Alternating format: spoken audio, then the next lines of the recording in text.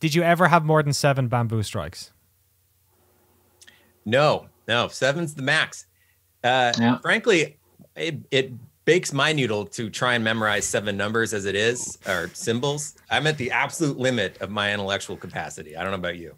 Doing 3 buttons, you're like, no problem. Yeah. 5, still no problem. Somehow adding in 2 more, that's the limit of human beings. Yeah, it's like the edge of what a human being can do. It's like that whole like you can only remember 200 faces thing or something. You know, like you can only remember a certain amount of books you've read. It's like 8 symbols and then the whole society falls apart.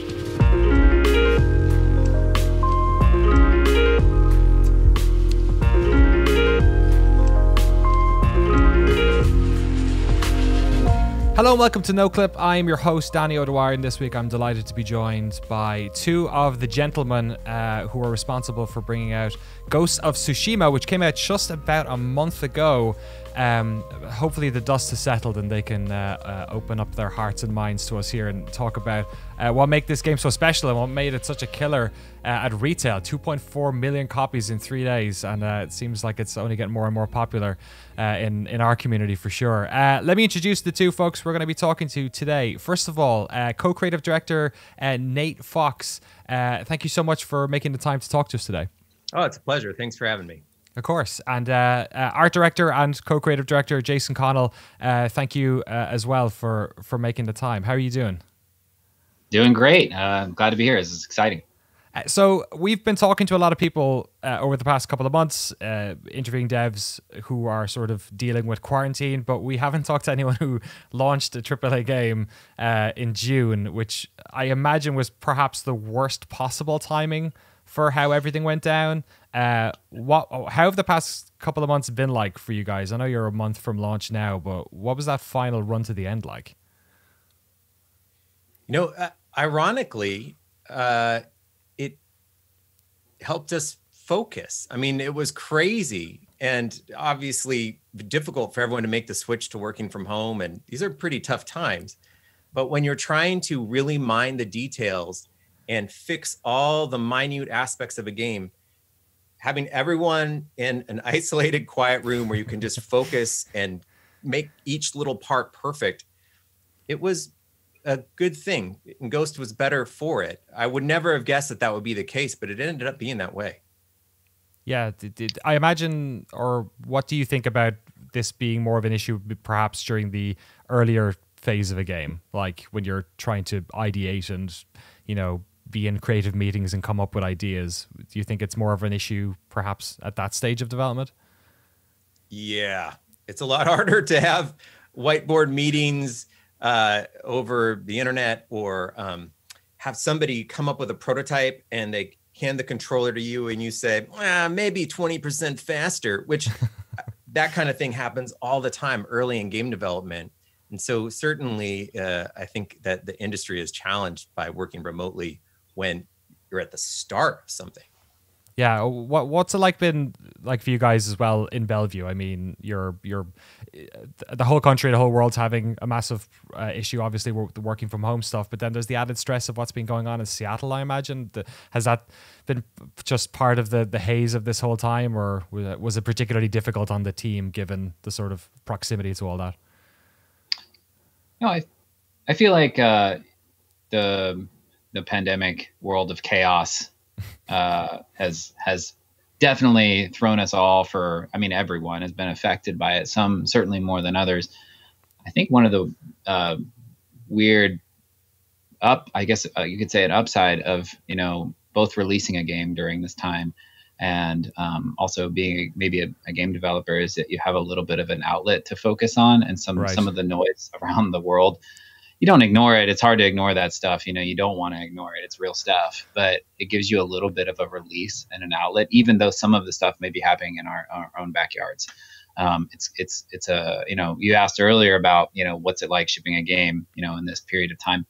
And I think that being able to, in a weird way, you're always in an office, and there's huge upsides to being in the office with your friends, making decisions, as Nate pointed out, being able to hold the controller.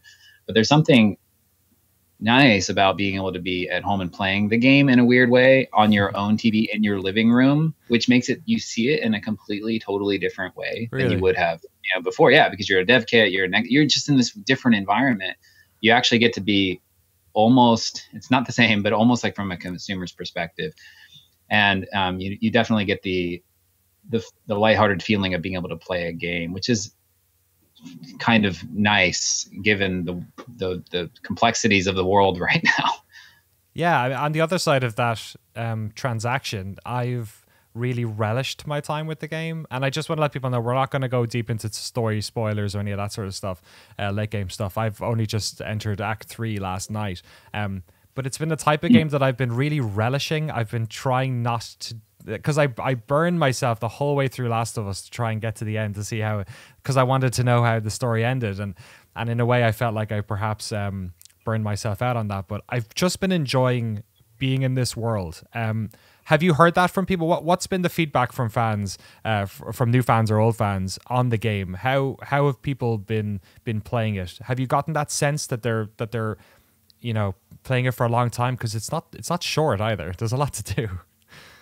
Well, the game is designed not to be one story, but to be an anthology of stories, and also to get players to go off and explore.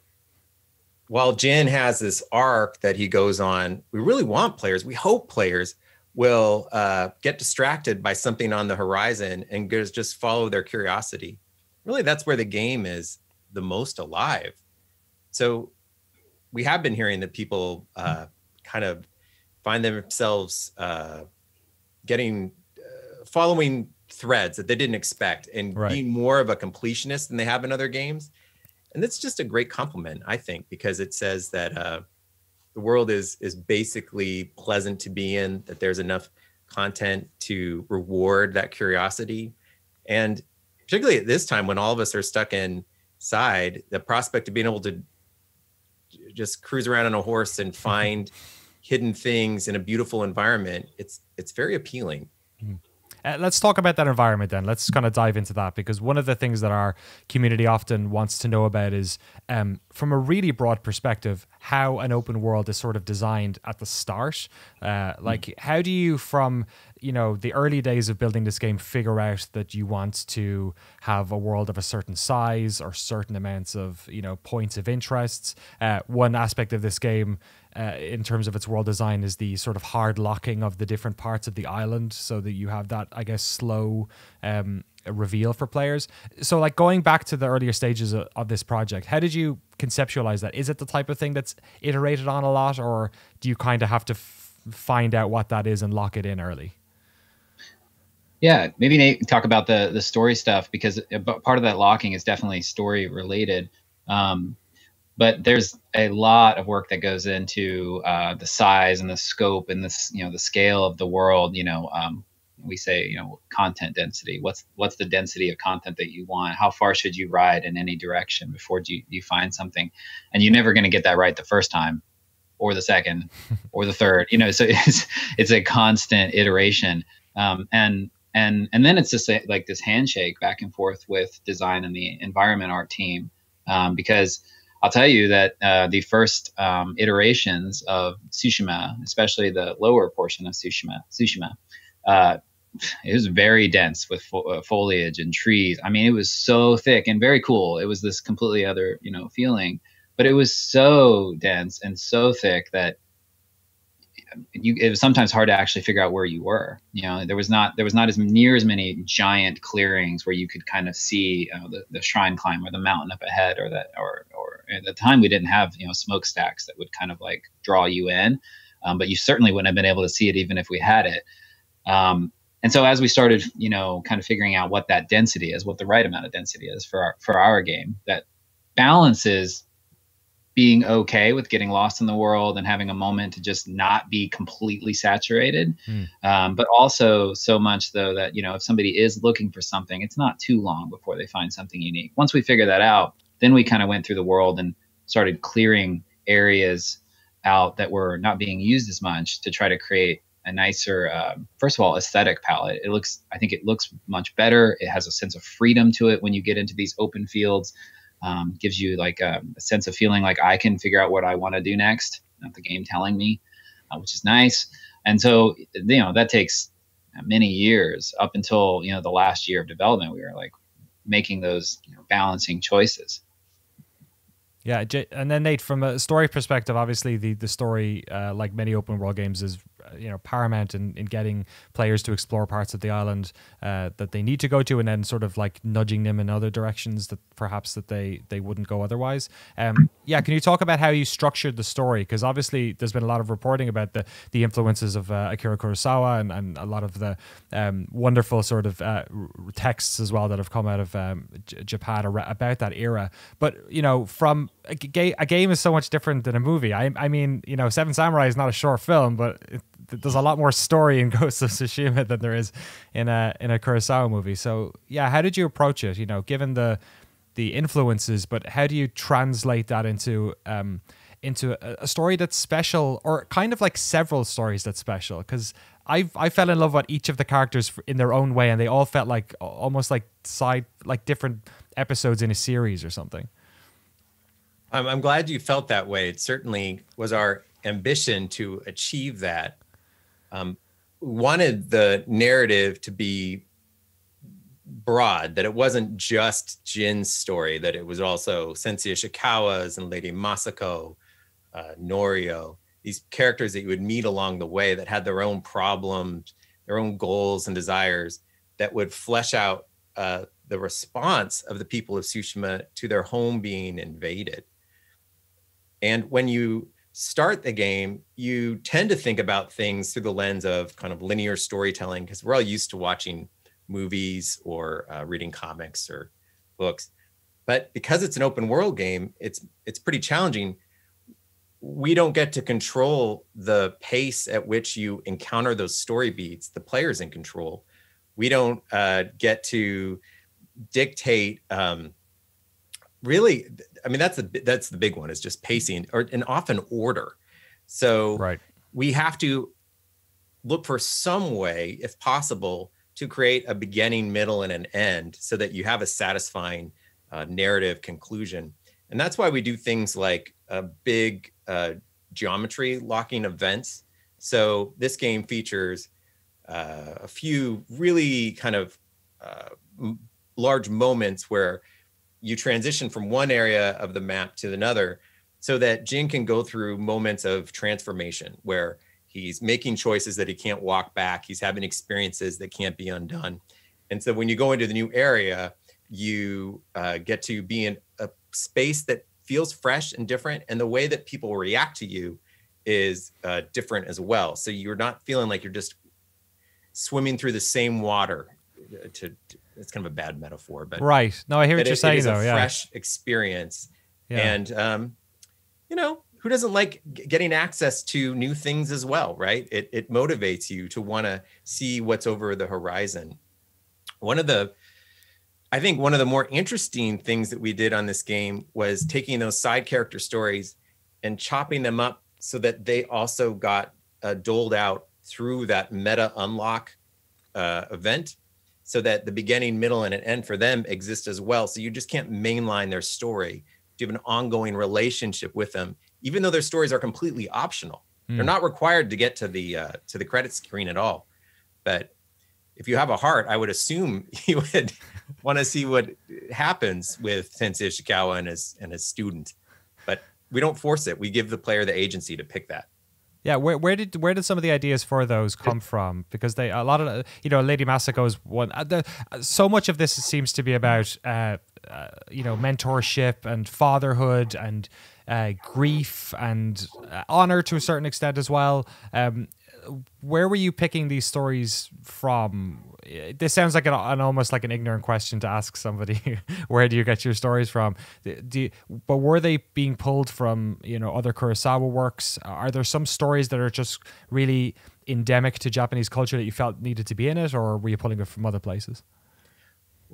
From the very beginning, we knew that the story was going to be about a samurai who needed to break his code in order to save his home from these invaders, that he was going to have to let go of who he thought he always wanted to be to become somebody he needed to be to save the people he loves. That story of transformation is the center of the game. And these other characters we meet, like Lady Masako or Sensei Ishikawa, they take aspects of Jin's transformation and they just turn up the volume on that. So it's almost like a cautionary tale of what would happen should Jin go too far. So Lady Masako is obsessed with getting revenge, and we call her Murder Granny in the studio. She's so vicious. And Sensei Ishikawa has a pretty rough relationship with one of his students, and he's really a proxy for your mentor in the game, Lord Shimura. And so it's looking at Jin's life through many different facets, so that his relationship with Shimura and the island is just seen from more perspectives. So we keep going back to the same themes, just so that it helps build an understanding of how Jin would feel about himself in the world, by virtue of these people reflecting back to him how his choices might ultimately kind of spread out. Right. It's interesting that I'm not a writer, and I don't know the first sort of way you approach a character like this, but oftentimes in these games you tend to have a protagonist that's quite, I don't know, makes a very strong first impression. But Jin is very stoic. He's quite an understated character, and I think as I approached Act 3, certainly it made those moments of his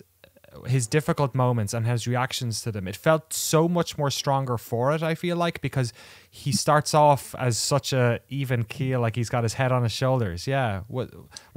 Is that a sort of a storytelling aspect that you knew you were going to do from the start, or? Well, we knew that this character was a samurai who wanted more than anything to adhere to the rules of his class. And one of the traits that a lot of people think about, especially from watching Kurosawa films, are samurai that have a tight control of their emotions and kind of are very ordered in their thought.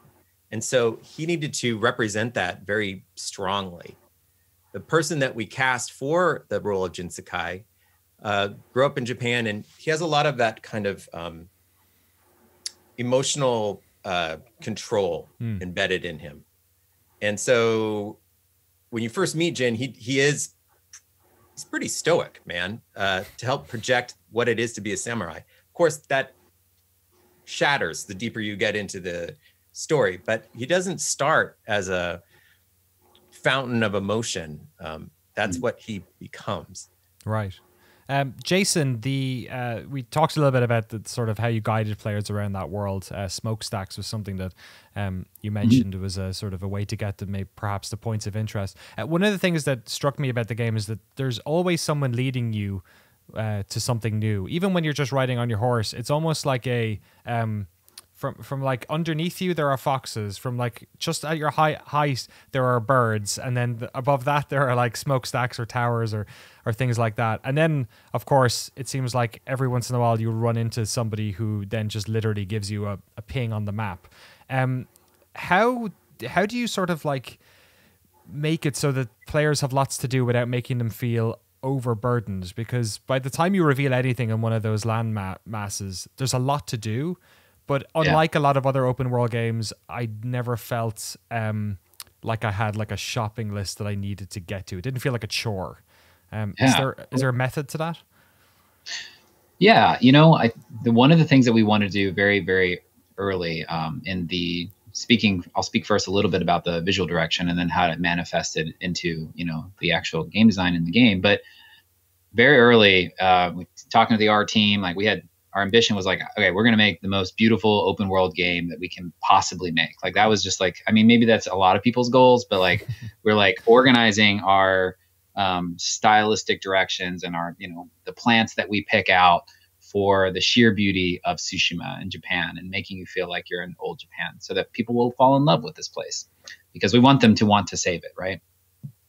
Well, as that, kind of, came through the years, and, it takes a long time to build a place like this and build the tools to build an island like this. And then the lighting comes online, couple of years into it, we're looking at it, we're like, wow, this is very pretty. We believe we are going to accomplish this goal. Like, we are going to be very proud of it about midway through the game's production.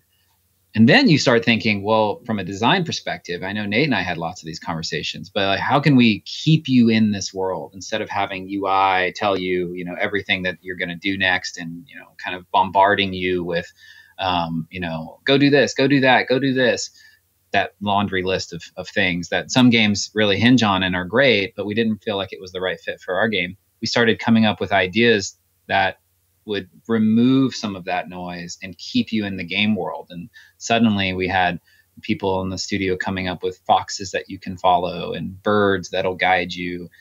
The art team was like, oh, maybe we can use smokestacks, to, show you that there's people in need or help. Once we made those clearings, it was like, oh, let you see those shrines that are on top of the mountains. So talking to people, we have this, we call them criers, like people that want to tell you about something in the world.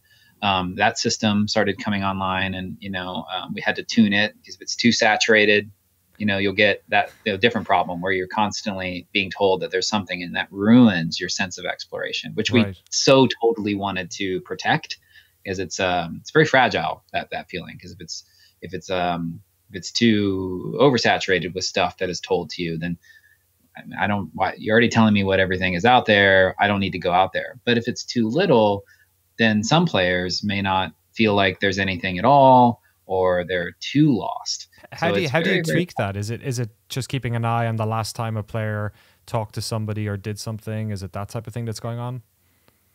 Sort of. There's a lot of heuristics under the hood that like try to keep track of, we have like limits for how many things can be on the map before we tell you about something else on the map. We certainly have that. But I think the bigger thing that we did, that I'm really thankful that we started this, but on this game, we play tested the game a lot. And I believe it's like about every 6 weeks, we do kind of, milestone kind of evaluations, and then we do kind of play tests. Starting internal, and then as the game progressed, we started doing obviously external within Sony playtests. And that feedback and that data, we would look at the maps, we would see, we had such great logging to kind of understand where players went, how much they found on their own versus what the game told them to find. And you're constantly just tweaking numbers. Right. Because that magic spot, what we wanted, because we definitely always wanted that sense of just being lost in feudal Japan in a positive way, which oftentimes can be viewed as negative. Like, I'm lost. But just like going on any epic adventure, part of it is just like figuring out what you want to do next, and being okay with the fact that you don't know exactly in this moment. Yes, you could go do that awesome story moment, or maybe I heard about that cool mythic mission. But I also am just kind of enjoying the sunset on my ride, and I haven't been over here. I'm going to go see what's over here. Right. And that took many years. It took, going too far this way, then going too far this way to land where we ultimately were. It's incredible. I'd never considered the idea that just because I couldn't, it's almost like out of sight, out of mind, because the UI wasn't always telling me that there was reminding me, even just like a micro reminder of this thing. I didn't feel overburdened by it or something like that. It must be difficult to, because that's obviously my thing, right? I bring that to the game. That's the way I deal with lists or anxiety, or the way I want to play a game, or like open world. The term open world game to me, just saying it's almost like there's no point in using it anymore, because it's so broad, because so many games are open world in so many different ways. Death Stranding is an open world game, and Red Dead Redemption is a very different experience to this, and they're both games where you ride a horse, but that's kind of where they begin and end a lot of their common ground. So how do you design open world games, knowing that people are coming with such varied expectations?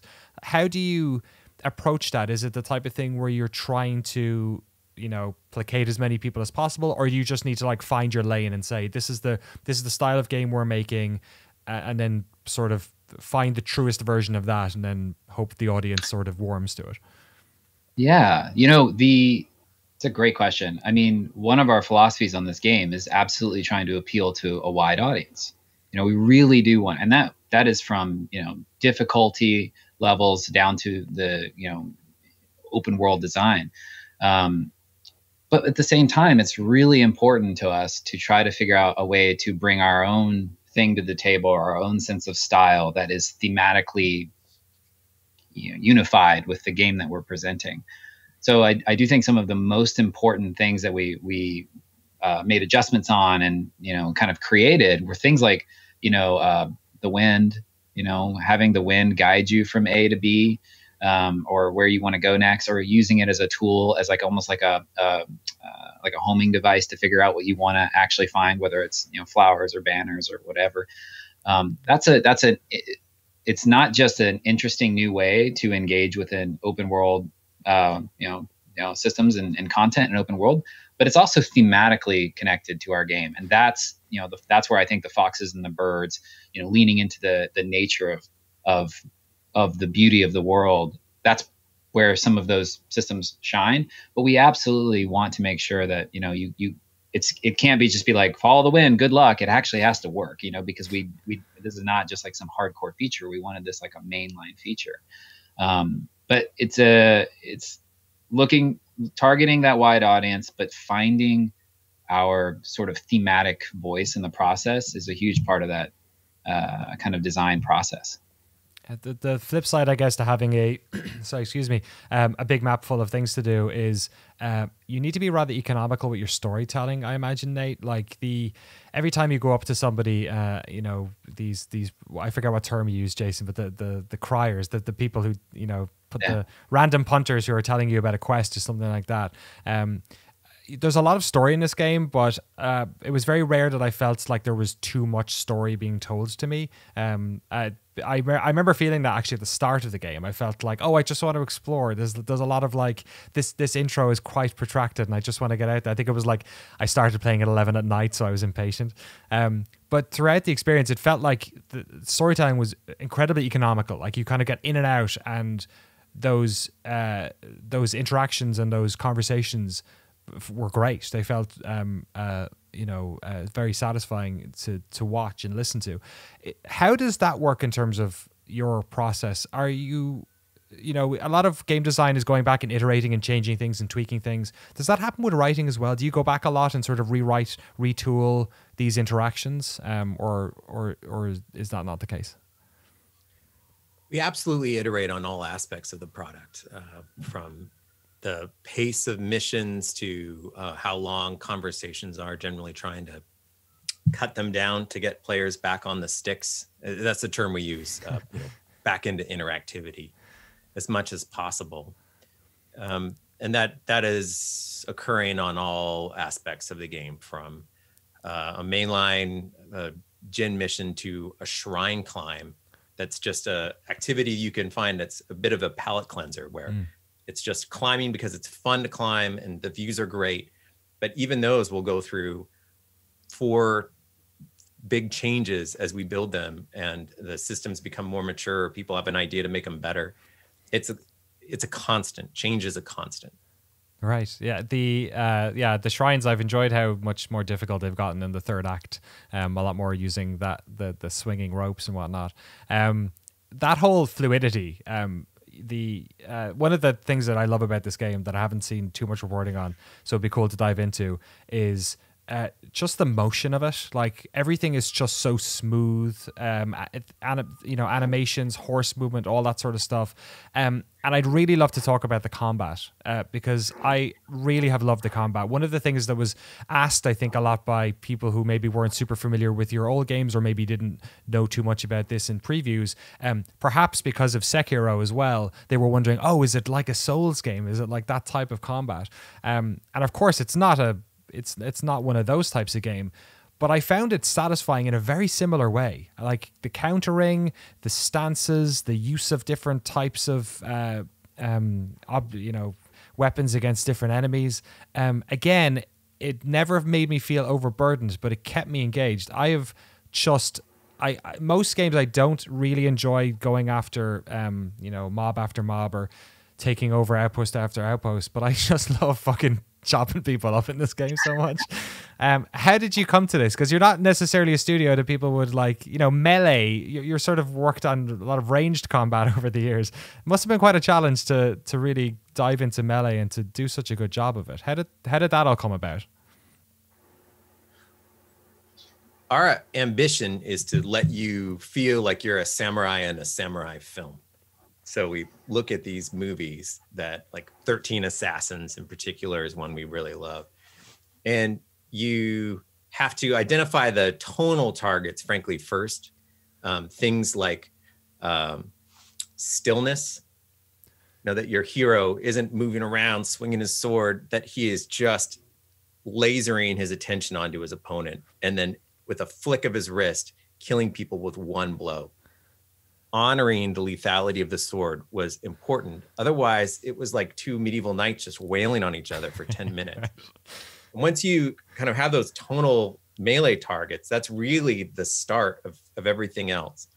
We built out from there with moves that helped celebrate that. So a perfect parry where you wait and you're thoughtful to get the advantage on an opponent is a great way of honoring the samurai theme, because you're not just flailing, you're being thoughtful.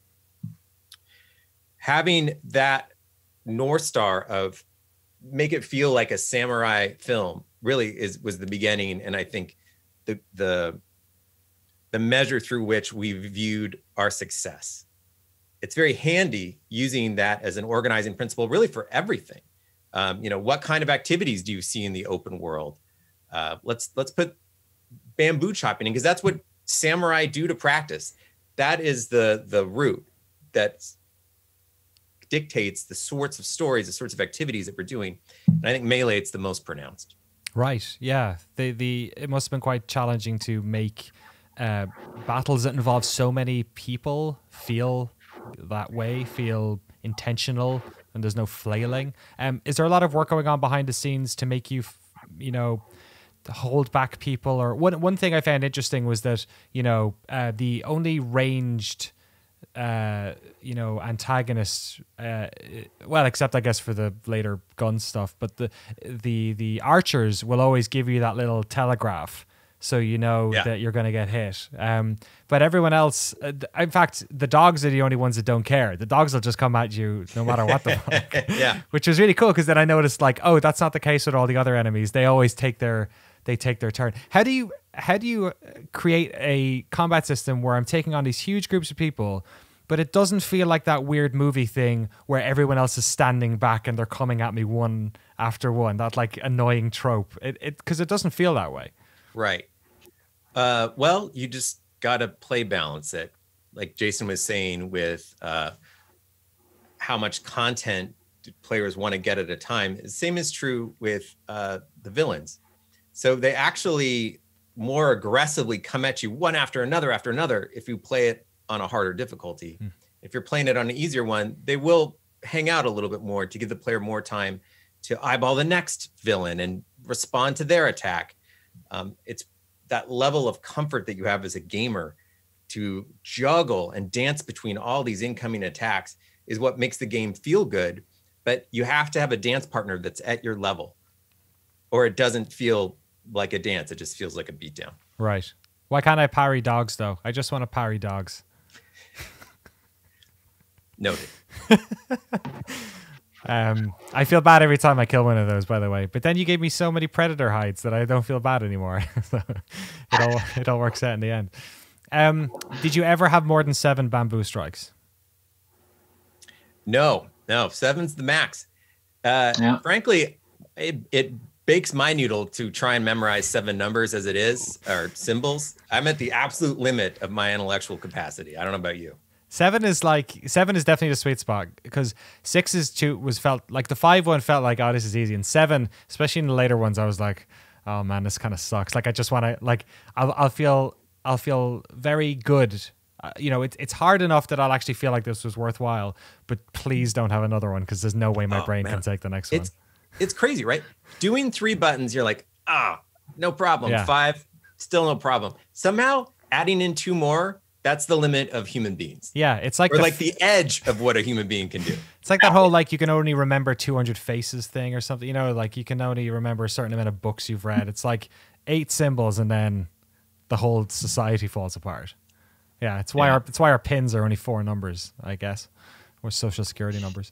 Jason, I didn't get to talk to you much about the combat stuff. There's a cleanness to the art, obviously, in terms of the parrying and the dodging necessities. You guys telegraphed that very clearly. But was there a lot of challenge again in trying to hone that down to try and make things, silhouetting and try and make it so that players knew exactly what was going on, what type of moves were coming? Because there's a lot going on in those fights.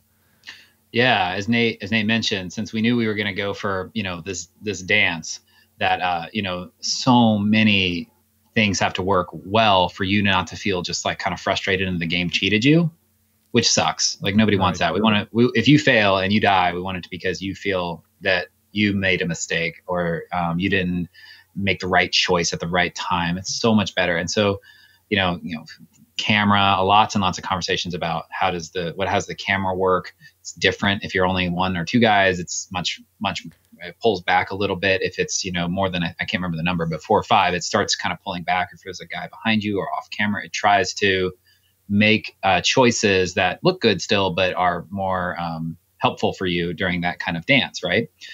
But certainly a lot of our time was spent both in the hero animations, like because we ultimately want you to feel like an amazing samurai in this dance, and also that those attacks from the enemies are cleanly legible, and that there are the windows, which Nate, correct me if I'm wrong, but the windows of the pairing windows actually change with difficulty levels.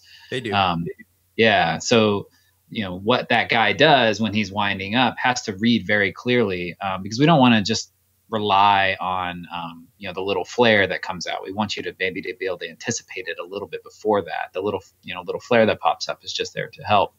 But one of the things I think is the most successful, at least for me when I play the game, the combat, is the impact feeling. It doesn't have, this is really important that we didn't have this feeling of just like slicing through people and that was kind of it. Like you're like hitboxing or whatever. Like for us, it was using this linked animation where I hit a guy and like he parries it a certain way, tandem-based animation style.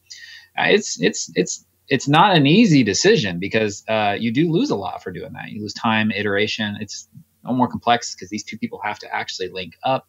But the benefit you get on the other side is this like nitty gritty, we say mud, blood, and steel, and it becomes that way, right? Because you parried that guy and it feels like you hit his sword and moved it to the side. Or when you get hit, it feels like somebody sunk their sword into you and vice versa. And that, I think that stylistic choice, which we made very, very early, was an incredibly good decision for us in the end to really deliver the style of the combat that I think we have. Right. Yeah. It goes back to what Nate was saying, I guess, about like honoring the power of a sword. It doesn't feel like something you're just flapping around, which I guess, we go back, there's a lot of samurai games have come out over the past 20 years, and a lot of them are about clearing out large amounts of people with relative ease. Can we talk a little bit about then the amount of other weaponry? Because I was actually quite surprised that when it comes to these games, I get quite intimidated by a lot of combat systems. And at the current stage I'm at in the game, not only are there 4 stances I'm using, I have 2 different arrows which have multiple, things on them, and then I also can throw a bunch of stuff, some of which are like explosive, some of which are more stealthy ones, and then of course I can go in stealthy, which is cool because I loved all those Tenchu games, but then actually I can just like click in my 2 sticks and just murder a bunch of people with this visual effect. Like there's so many ways you can approach it, and also you get everything. It's not like you choose an unlock path and you go down the samurai world and you get all the ninja weapons, or you go this way and you get all those. How do you even start to introduce that stuff without overburdening the player? Like how do you find that sweet spot where the players can use this stuff if they so feel, but again, kind of like the map stuff, you're not just beating them over the head with it and making them feel like there's this inventory that they're not using.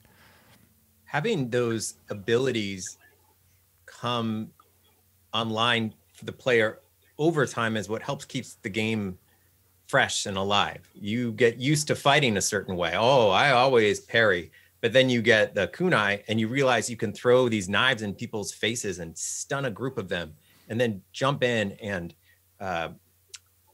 attack. And so you go from being kind of a wait to react player to aggressive player. By getting these new tools, it opens up an opportunity to just have a new play experience. That's why we wanted you to get them. That's why they come out slowly over time, so that you start looking at the game through a whole new lens of what is possible. That move you talked about where you click the two sticks, that one in particular puts a real emphasis on, hey, stealth can be your best friend here for actually clearing out these people. Where early on, it's not really the best option. It's better just to go in and sword fight. And these mechanics are there not only to give you a fresh experience, but also to help reflect the transformation that Jin's going through, so that you become more comfortable with these kind of low down attacks, these stabbing from the shadow type moves, because it is more rewarding and it's more effective. And it just wasn't part of a repertoire when you started. Right. Are you intentionally trying to get players to play the game, you know, stealthily if they have been mostly going in, you know, aggressively, and vice versa? Like, because I felt like a lot of these weapons were sort of bridges into play styles that I hadn't considered. Absolutely. The game is telling one story, the samurai who becomes the ghost, and the ghost uses all these dishonorable moves, you know, like poison darts. And so we're giving you these dishonorable attacks as you get deeper and deeper into the story, because that's the kind of thing that Jin Sakai is accepting as necessary. And as a player, these are your new ways to express yourself in a growingly more difficult environment where you need every advantage you can get. Right. There's been a lot of talk about Kurosawa mode. Obviously, the photo mode has been wonderful to see people using it so much. It felt like a real 1-2 punch again. The Last of Us 2, there was so much great photo stuff coming out of that.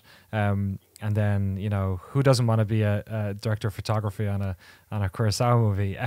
But I want to talk about the black and white, like that mode, right? Because it's not just a case, at least in film, you know, there are movies that are shot to black and white, like Mad Max Fury Road is a great movie in color, but it was actually filmed by Miller to be readable in black and white. And it's not necessarily a case of just throwing an Instagram filter on a game. So I wanted to know, Jason, what were the challenges in making sure that Kurosawa mode worked? Because color is such an important part of the palette of this game.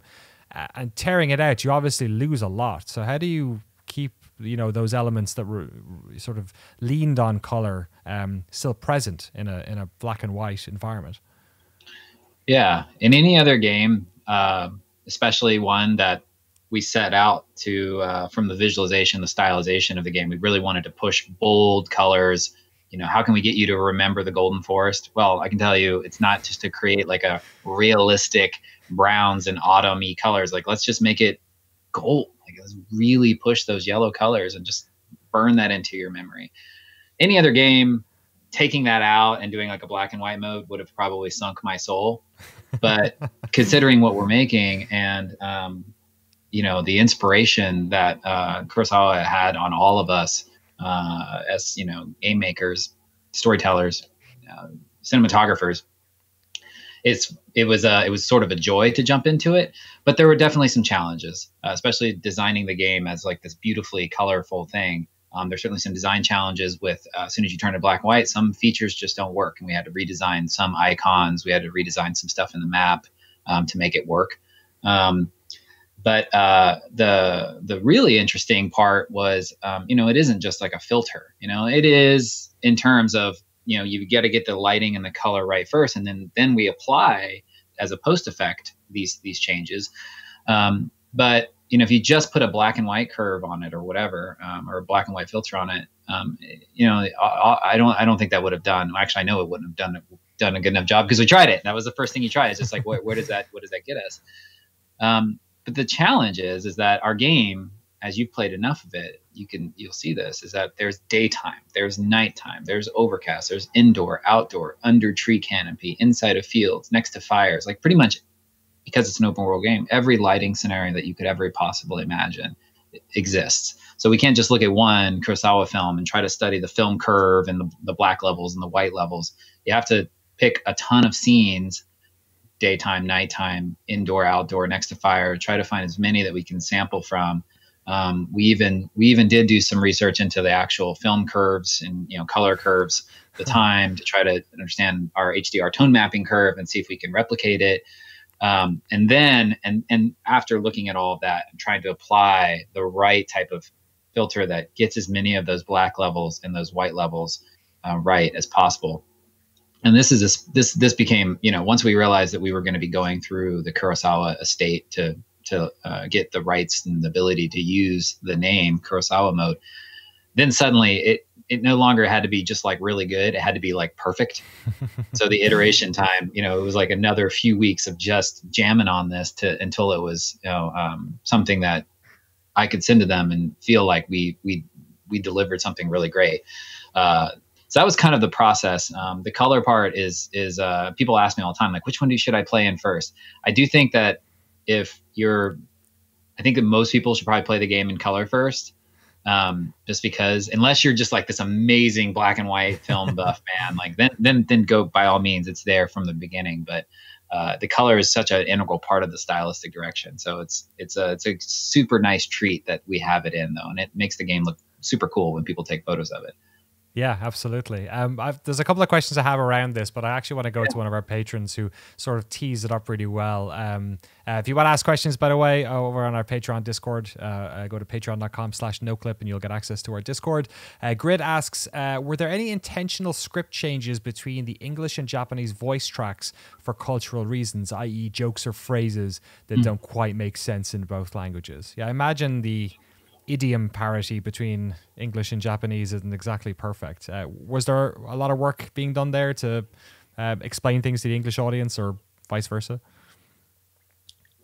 Well, a lot of the localization, if you're not a Japanese speaker, you're not going to know exactly what is being said, because the subtitles that you read, if you're an English speaker, are still in English. There was a tremendous amount of work that went into Japanese localization to actually have the language be period authentic as well, which is something that if you can't speak Japanese, you're not going to be able to appreciate. But, we hear about this through our localization team, and it's spectacular. And frankly, as a non-Japanese speaker, I'm really sad that I can't experience the game in that way, because it would be another means through which to feel the period come through. But I just don't have access personally to that. Jason, you're not a Japanese speaker either, right? No. Isn't that crazy? There's this huge lush aspect to the game that we don't even get to see. Yeah. Thank God for our localization team that put their heart and soul into this game and added that extra layer of value for people. Yeah, I mean, even outside of the language stuff, like, how did you navigate just the inherent difficulty, responsibility as well of, obviously, Nate, you're very well read, it seems like, on a lot of Japanese folklore, and clearly both of you are fans of the Kurosawa movies, as, many sort of cinema fans in the West, that's sort of their gateway to a lot of this type of world. But how did you, navigate the transforming of this into a game in an authentic manner, without being overly tropey or not that I would even be able to pinpoint if something was tropey or not, to be honest. That's sort of how disconnected from what I am. But I imagine, I know you're part of Worldwide Studios and you have the studio in Japan. Did they help in any respect with that? Or do you have people on staff who are sort of guiding some of those elements? Basically have we probably have different experiences, but we basically all of those, there's almost an answer to yes to. Like we about very, very early in the project, we got an amazing he's used to be a Japan studio producer, and now he's a producer for our studio, Yuhei Katami. He helped on almost every aspect. He helped facilitate, give advice, work with Sony Japan on things for us. Where he's the one that worked out the Kurosawa deal that we kind of gave them review kind of work. This guy is transformative in terms of like being able to work on a game like this. Let alone we do work with multiple types of cultural consultants, judging our art. I know we have like somebody doing script review. I know Nate had somebody down at mocap, kind of just making sure that people were standing not too close to each other and invading personal space. Wow. And we even used like Sony Japan did like field recording for us because they're already in Japan. They could just go out and do like actual sounds of deer, which by the way, the first time I heard the deer in the game, I thought it was somebody screaming. I didn't know that deer sounded like this, and they recorded these things. And so we were super lucky to be part of Worldwide Studios and have so many partners immediately available and excited to help us. It was a big part of being able to get this game off the ground. Right. You mentioned a deer as well. Now you mention you can't skin the deer, right? They're not. Yeah, which again, that's a Japanese thing as well, right? Because they revere. Yeah. Yeah. That's interesting. We try to.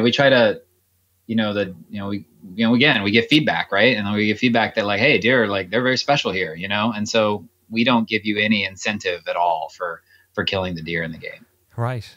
What was it like seeing the reaction from artists and creators in Japan? Because I imagine that must have been especially special to hear. Some of the quotes are coming out from people saying like it's incredible that someone if in the West was able to make a game that was so personal to us. What was that like? And what was your Famitsu review? When Jason, I don't know about you, but when we got news that we had achieved this perfect score with the Famitsu review, I just felt such an incredible sense of relief that we hadn't messed it up. Our intention was to deliver a feeling of authenticity. We know we're not recreating Tsushima stone for stone, but we didn't want to ruin somebody's time playing the game by just making bonehead moves that misrepresented the culture in a way that ruined the immersion. And to find out that it was working for people that had grown up in that culture, it felt so good to just know like, oh man, didn't mess it up, which was my personal fear. I just didn't want to. Yeah, totally. Yeah. It was very heartwarming. It was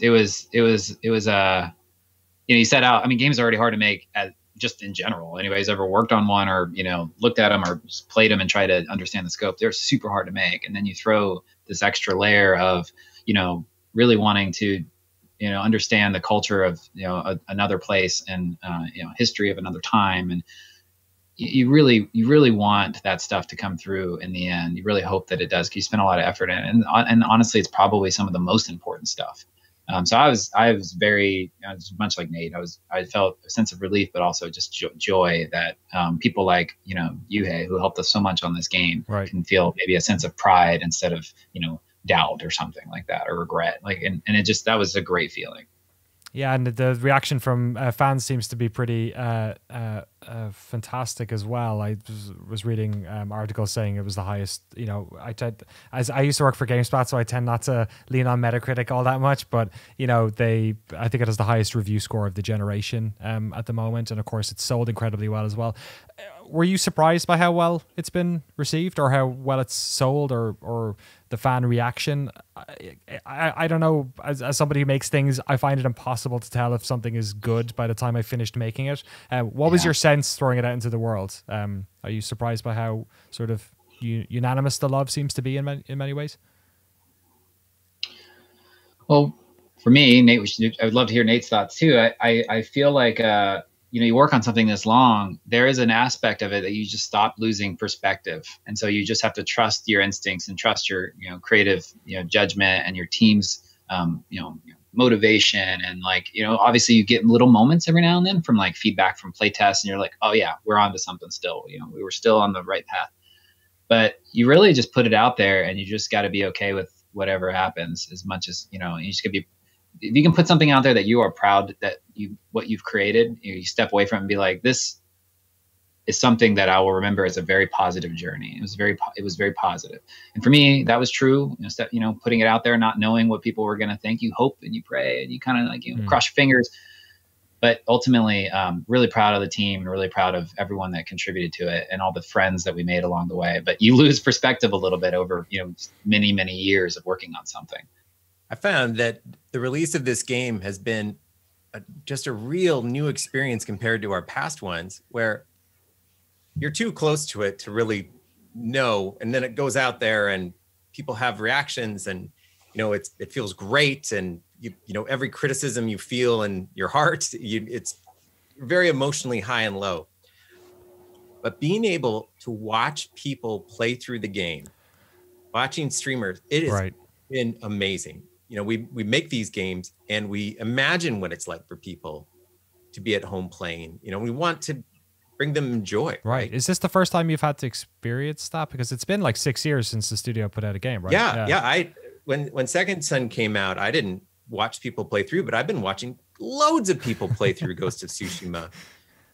Most notably, our lead actor, Daisuke Tsuji, did a full playthrough. And it was so fantastic to experience the game through his eyes and seeing what, made him tense, or where he was frustrated that he died, or where he teared up. It's such an incredible new way to experience video games, particularly as a video game maker, that it at least for me, it really charges me up for any future project, because you get that much closer to the emotion of what it is you've done. Right. Is it hard to look away though as well? If you're constantly have this like feed of people who are critiquing your work, is it hard to put the Twitch down? It's tough to not be curious what people think, right? I mean, you want to listen to people's criticisms and you want to learn what really got them excited and put that in your pocket and go forward into whatever you're doing next to double down on what made people really happy. Excellent. Well, whatever it is that's next, I'm sure a lot of people are looking forward to it. Nate and Jason, thank you so much for your time today. What are you doing in your day-to-day today? Have you managed to play any other games, any stuff that was in your backlog for 2020 that you didn't get to while you were working on the game? What are you enjoying at the moment? Well, we might be doing both the same thing right now. Actually, what I'm doing right now is I'm actually playing through the lethal mode of our game on retail. So playing a game on retail is very different, right? Like everything is done, it's out there. So I'm going to platinum it. That's my next plan. And then I definitely have a stack of amazing games that I need to go back through and play, because there's been some great games that have come out over the years. So, what about yourself, Nate? I'm actually going through a retail playthrough of Ghost on Lethal as well, which is fun. But I would do a special shout out. I've just had the best time playing through Last of Us Part 2. I think that they are so inspiring at how they raise the bar, particularly on interactive fiction. It's such a good time to be a video game player when games like that come out, because they show you what's possible in the medium. Between you guys, we talked to Herman before about back when he was at Guerrilla, about the amount of cross collaboration between the Sony studios. All three of you have great snow tech, like footprint tech. Was there any shared knowledge going on there? I being part of Sony and Worldwide Studios this long, it's always awesome to see something in one of the other games and be like, hey, do you know the person there that we can talk to? And then get the two graphics people talking, or the two artists talking. And it's been awesome. I don't know if there was any particular snow tech, but we've definitely shared ideas and philosophies and did little presentations back and forth. We visited Sony Santa Monica and looked at their character development after they made God of War, which is freaking amazing. The characters are just insane. The art is amazing. So we brought some of our character artists down there and looked at stuff. So there's definitely a lot of cross collaboration, which is a huge part of benefit of being part of these studios. Excellent. Well, gentlemen, I really appreciate your time today. Thank you both for taking the time to talk to us about Ghost of Tsushima, and best of luck with what comes next. Thank you. Cheers. Awesome. Pleasure talking to you. Pleasure, yeah. And thanks to everyone for listening to us here on the Noclip podcast. We are at Noclip Video on Twitter. I'm at Danny O'Dwyer on Twitter. You can support the show at patreon.com/Noclip and get access to a bunch of goodies. And you also support all of our work making documentaries too. Our next episode is in some ways another Western take on rich Japanese heritage. We've got the folks from Fall Guys coming on, which is my favorite version of Takeshi's Castle I've ever played. So I look forward to talking to them next week, and I look forward to you listening as well. We'll see you then. Have a good week. Take care.